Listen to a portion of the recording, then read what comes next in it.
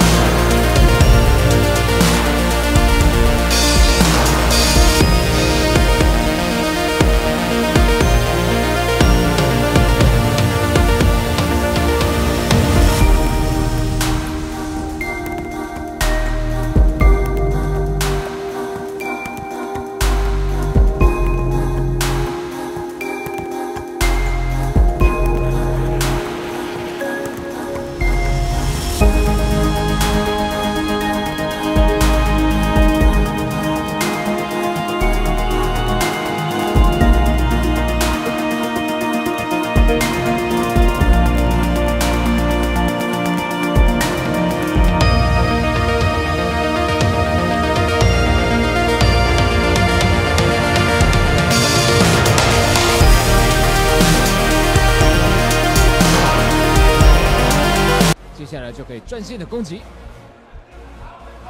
哎呦，被摔！刚讲完还是被摔了。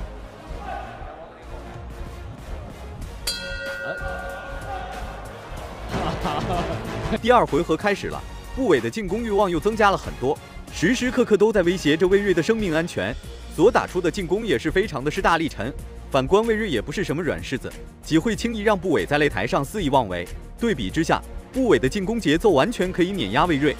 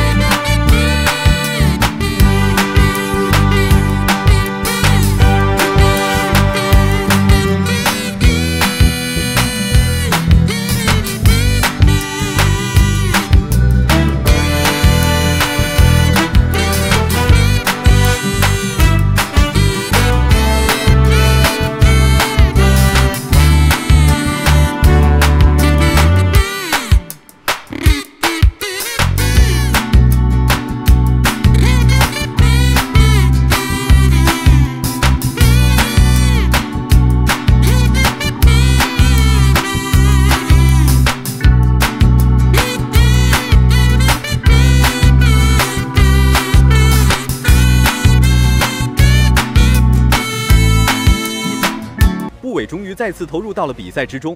这一次，两位的角色发生了互换，魏銳成为了主动进攻的一方，反观不伟则是成了被压制的一方，时时刻刻都在被魏銳所压制，根本无法组织有效反击来与魏銳展开对抗，甚至被魏銳全方位碾压，一点喘息的机会魏銳都不给不伟。没踢到，那看起来渐渐的。